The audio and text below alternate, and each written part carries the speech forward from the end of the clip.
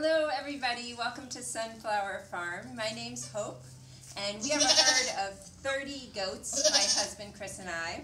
And this is Acadia, one of the recent mamas, and her babies, Hamilton and Jefferson. Today we're going to talk about how you can tell if your goat is polled. So let's start first of all with what the heck is polled. Polled means a goat that cannot grow horns. It's genetically predisposition not to have a horn. So that's great. We ended up with a buck who bred our later does like Charlotte and Acadia, who was polled. And one thing to remember is you don't want to breed a polled goat to another polled goat, or you end up with some genetic abnormalities. But not having horns is great, because it means you don't have to disbud your babies if you want a herd without horns. Before we get started on figuring out how to tell if a goat is polled or not, why would we want to get rid of the horns in the first week anyway if a goat was going to grow them? Well, we think horns are amazing in the wild and really helpful. Acadia agrees. But for domesticated goats, they can cause some problems for the goat. One, goats love to rub their head against the fence, and they can get those horns stuck in the fencing and pull them off, and that can be really life-threatening to the goat. The other is we love to rub our faces on top of the goats' heads like this when we're visiting with them, and make sure that they're really safe for visitors and also to the other members of the herd. And if a goat wounds another goat with its horn, it can be a really jagged wound to fix. So those are two of the reasons we like to disbud our babies who are going to grow horns within the first week. Because we're a super humane farm, we put the kids to sleep and use nerve block, and we have the assistance of a vet to do that procedure. But today's not about that. Today is about trying to decide whether a baby is polled or not. So let's take a closer look at a few pairs of kids that their moms were bred to a polled goat and see if we can figure it out together. So this goat here is named Hamilton. He has beautiful blue eyes. And Jefferson has brown eyes. And we're going to check to see whether we think they're polled or not before the vet comes today to do some disbudding. So the first thing you check for is pretty obvious. Do you feel bumps where the horns should grow when they're born that feel like they might be going into horns? On this one, I really do. I feel a couple of bumps. Also, you can look for swirls over the place where the horn is, little cowlicks. And this goat has that as well. The last thing you can do to check is feel for movement over the horn buds of the skin. When I try to move the skin over where I feel that horn growth, it doesn't move at all. He's being very, very patient. So I'm going to say that this goat would grow horns if we didn't disbud him. He is not polled. So let's put him down for a moment. Goodbye, Hamilton.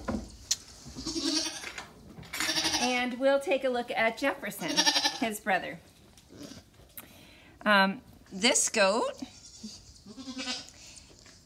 does have very slight bumps, but polled goats can have bumps that can be called giraffe polled, and they can have a slight bump where the horn growth would be, but it won't be pointy and it won't feel like a horn. So we're going to have to look for some other things on this goat. Since I do feel a slight bump, I want to be sure that he's polled. So we'll try the wiggle test. If I put my fingers over where the horn would be, does the skin wiggle a little bit? I wish you could see, but it is moving. The skin is moving just a tiny, tiny bit on top of his head. And the last thing I look for, it's more noticeable on some goats than others, is they almost have a hairline that looks like an owl. If you can see, his hairline goes around like that and then has just a fluffy top to it. Can everybody see that? Yeah, that owl look seems to be common on goats that are polled. So I'm going to guess, if I had to be a betting woman, that Jefferson is polled and won't have to have his horns done today. We'll confirm with the vet. Let's try another couple and see if we can tell on them. Okay, so here we are with the second pair of goats from the same polled blue-eyed father. Their mother is Charlotte, and they're just a couple of days old. Maple and Spencer. Let's see. Maple is the one with brown eyes, and Spencer has blue eyes. And we're going to take a peek and see whether they're polled. Just as an interesting side note, none of the mothers had blue eyes, and the polled father seems to be throwing almost exactly half and half. Each of these 3 pairs of goats, you'll notice one of them has blue eyes. So let's figure out the polled business on these guys. First of all, just looking at their faces together, you can see that they both look like owls. They both have that beautiful widow's peak in the middle of their head with the circle and the point and the circle and the point, and then the fluffy top to their head with no cowlicks. So even before I touch them, I'm thinking they're both polled. But if we want to take a closer look, we can feel the top of their heads, and I really don't feel a bump on either of them where the horn growth would be. On a goat this young, that's not really unusual in the doe because sometimes it takes them a week to grow horns. But the boy, we should feel something almost as soon as he's out, and I don't feel a thing. So the last thing we'll do just to make sure is a little wiggle test. Does the skin wiggle underneath my thumbs? Yes, on the little boy. And